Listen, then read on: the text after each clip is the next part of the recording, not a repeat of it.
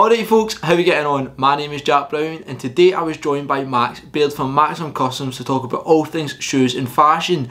If you want to see more content like this, please check out my media page, which is Jack Brown Media on Facebook, as well as subscribe to this YouTube channel. So I'm going to get straight into the interview and I hope you enjoy it. Hi there folks, today I'm joined by the owner of Maximum Customs, Baird. Alright Max, how are you getting on? All good, mate, thanks. All good. Yourself?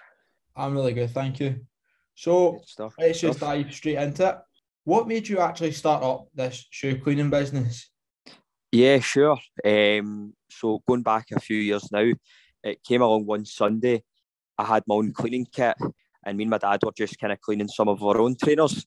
And then I had posted the before and after pictures onto my personal Instagram story. I think it was a pair of Adidas Munchens that we had cleaned at the time. Cleaned them up, posted the before and afters. 15-20 minutes had gone by, and I had 3 replies to the story saying, look Max, I've got the same pair of trainers that could be doing with a freshen up, and then the other 2 people were just looking to bring me down trainers to get cleaned.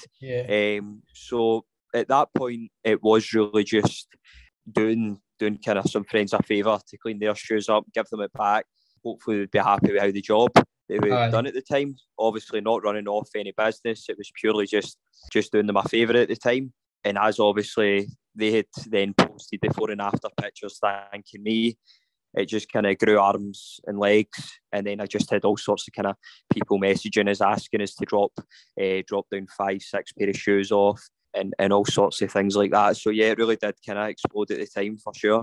So going on to what you just said at the end there, it's quite frankly exploded. So did you ever expect it to blow up the way it has? Good question. I wouldn't have said so at the beginning, but once obviously that I had seen the reception that some of the friends that had posted the before and after pictures, the kind of feedback they were giving me, and then the response to then them posting that, the kind of folk that they were getting to speak to us about bringing in shoes, it really was just a kind of pure domino effect. It would get shoes in, people would post before and after pictures, and then we'd get more business from it, and it just kind of kept going on like that. So I wouldn't have said so at the time, but looking at it now with the kind of good work that we were doing, I can now see as to why we've been so busy for sure. Yeah. So it's not just your friends that you're doing it for. You've definitely had some big clients. Who would you say some of your favourite big names that you've had come into the shoe cleaning? Yeah, for sure. We have had quite a few footballers. For example, David Turnbull's been down a number of times. We've had James Scott, David Moyo, Nathan McGinley, Jake Carroll, Christopher Long, Liam Grimshaw. We've had quite a number of folk. My good friend Stuart McKinstry as well now. He's been with us a few times. So yeah, no, for sure there has been a lot of big names. Definitely, yeah. So going on to these big names, how important was the support from the likes of David Turnbull and James Scott and stuff in progressing the business? So them shouting you out, that kind of support that they're providing, how would you say it's pushed you on? Yeah, for sure. I mean, a lot of these big names, obviously, the favour in returning even a simple comment or post or story, obviously in turn it gets you a lot of kind of likes, new followings, which is exactly what we're looking for. But not only that, I mean, everyone who normally comes to us at one point has always thanked us, whether that being a comment or on the story or passing on business. It all means so much. Do you know what I mean? So yeah, we are always really appreciative of everyone who's coming in, whether it been once or if they're in every couple of weeks. It's always good to see. Good to stay as humble as that. So going on to the business, say in a year or so time, what is your aspirations? How big do you see, or what this shoe cleaning service that you provide to get? Yeah, as I say, really just looking to keep growing at the moment, trying to get as much business from different postcodes as possible. I really do think that is the main plan, just to continue growing at the moment, and I think we're going in the right direction at the moment. Definitely. So over the years, you've done many cleans. Is there any that you look at and think, yeah, that's one that I'm really proud of. That's one that I look at and think, yeah, that's absolutely perfect. I've done a good job there. Yeah, another good question. It's a really good question actually. There is obviously a lot of the kind of Prada shoes that always seem to get a really good turnaround once they've been in our hands. Really enjoy doing the ones. The Dior's as well. We've had a lot of Adidas Originals, Gucci's as well. We actually had one pair of Gucci's that had, I think the dog had taken a bit off at one point. One of our customers had said we managed to get them repaired. It was more than just a clean; it was a kind of full leather replacement, and it was a really good job at the time. And we even seen that kind of afterwards, the upkeep, everything had kind of stayed as it should. So just proving that everything that's been using has been going to good work. So I'd definitely say the pair of Gucci's that we'd worked on at the time were up there with one of the best, yeah.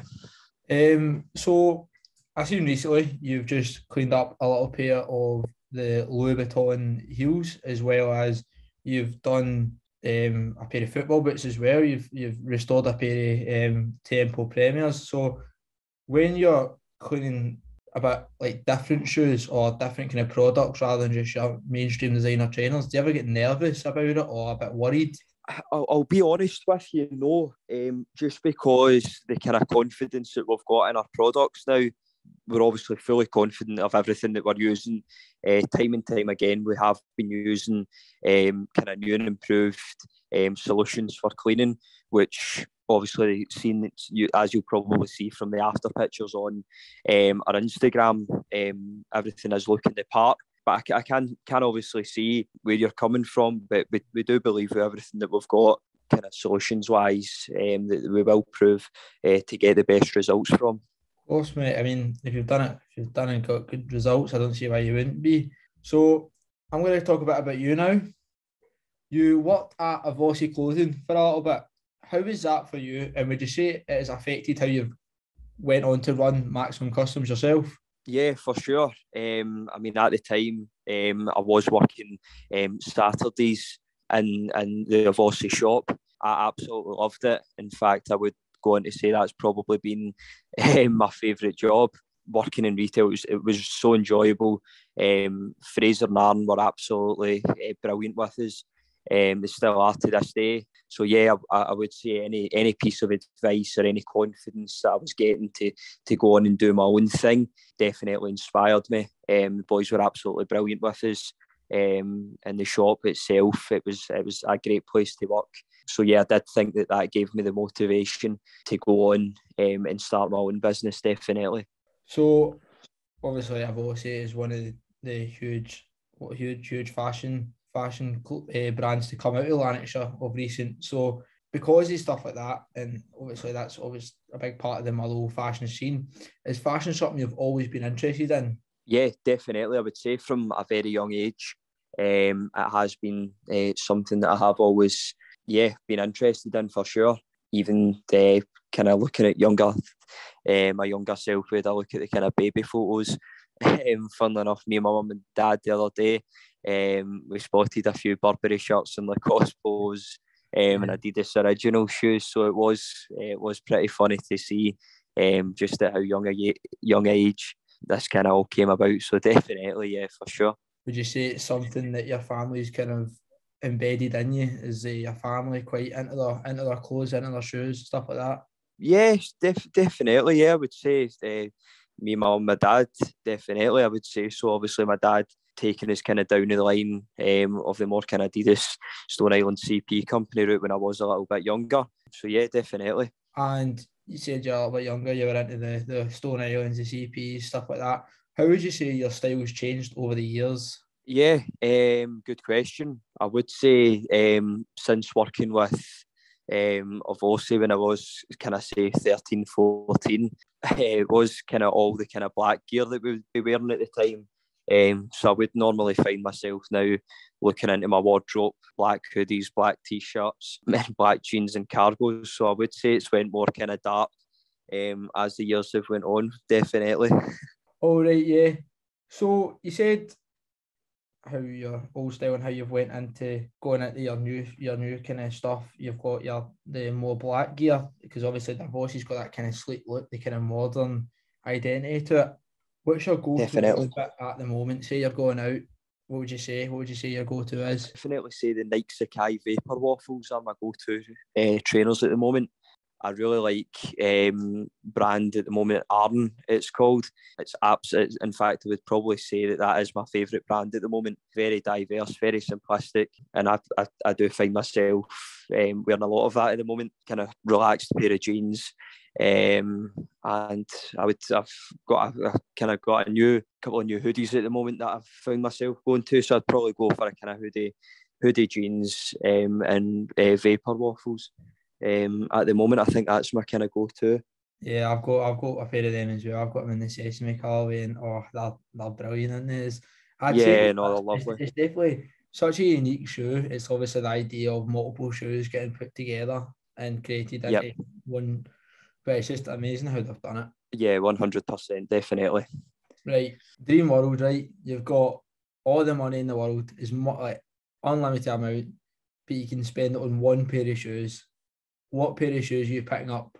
Grail-wise, that's a good question. If you'd asked me a few years ago, I would have said the Nike Omega Flames, the original ones. Yeah. Always a personal favourite from a very young age. Yeah, did you manage to get the re-release? I managed to get 2 pairs of the re-release. I knew as soon as I'd seen the preview on size, that I had to get a pair. Well, that leads on to the end of the interview. Here's a wee time for you, give a wee self-plug. What's your Instagram? Where can people find you? Yeah, sure. It's at Maximum Customs. So you can find us on there. We do have a work mobile and obviously direct message as well. So any shoe clean related, please get in touch. We are also stocking shoe trees, laces and travel bags as well. So please get in touch if you are interested at all, and we'll make sure to look after you. That is absolutely perfect. All right. Thanks very much for tuning in, guys. It's been an absolute pleasure to speak to you, Max. Thanks for coming on. Thank you. And that is all for us. Hopefully tune in to the next episode. Thanks again. Cheers.